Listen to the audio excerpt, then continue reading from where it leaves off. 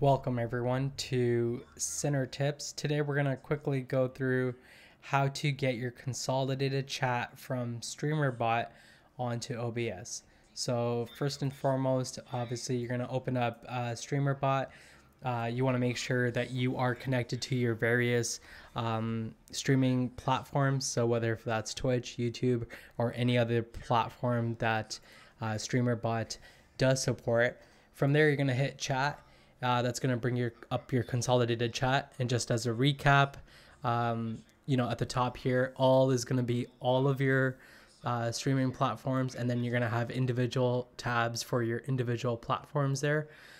So obviously all, and then at the bottom here by the send message box, you can toggle where you want to send your chat. So whether if you want to send it to Twitch in this case and YouTube, one or the other, you can obviously change that from here.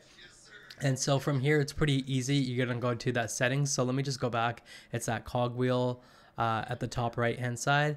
You're going to click that. It's going to give you this kind of a menu. You're going to hover over the settings in general section. You're going to go to overlay, and it's going to bring up this tab here.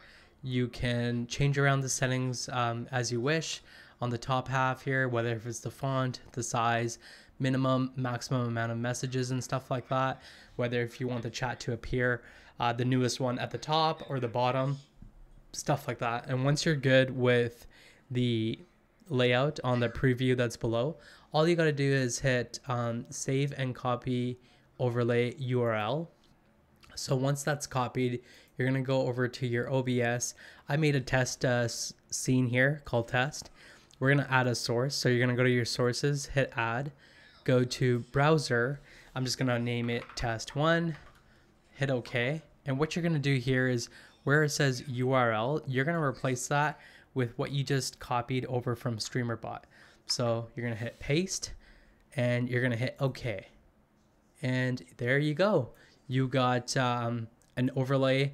It is transparent overlay, so you can put it over any kind of background. You can change the sizes as you please. And just a reminder, to get rid of this dead space sometimes that we see, it might fill up with messages, but if in anything you want to kind of crop, if you hold down the Alt button and go at click on one of these red boxes, it's going to give you that dotted, call it yellow line. That means it's actually cropping.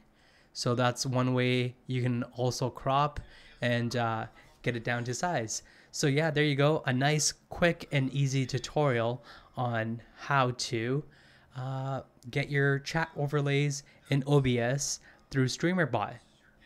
If you would like to learn more, you can join the Discord and I can help you out there. Otherwise, have a great day. Take care.